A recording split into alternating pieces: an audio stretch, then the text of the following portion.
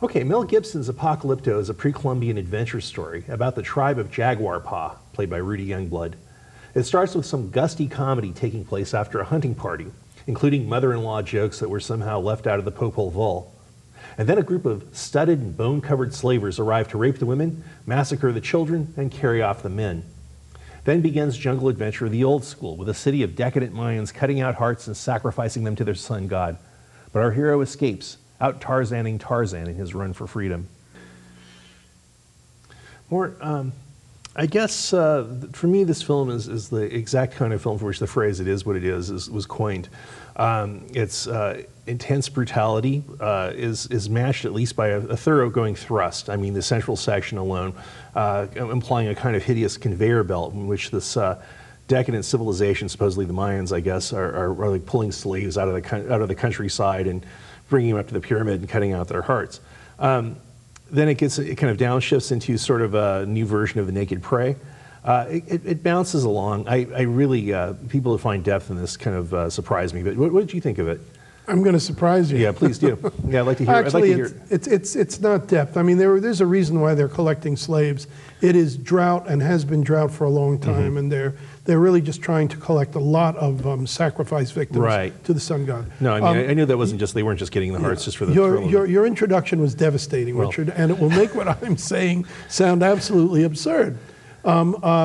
I know that archaeologists are really arguing with this film. Yes. It is a fantasy. Yeah. They're arguing that the brutality of the Mayans they've been made into savages, and I'll talk about that in another film. But I've got to say, I went into this film really wanting to hate it. And it just captured me within 5 minutes. It brought me into another world. It brought me into Mel Gibson's imagination and his imaginative world, and that's what films are to do. The directing of this thing, the scenes, the editing, and the cinematography, which actually is for shot on digital. It's extraordinary. It is. It is. And they're great jungle locations. I think it's just for me, it's the writing that just it just throws me every time. It is certainly a vision, and I don't think it. I mean, as far as hating Gibson, I really.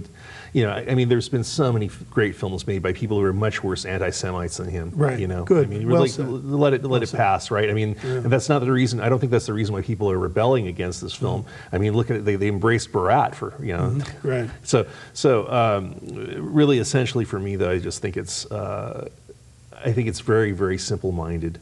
It may be. I mean, certainly it's not a film about character. No. Okay. No, but for being a chase film, and it is a chase film.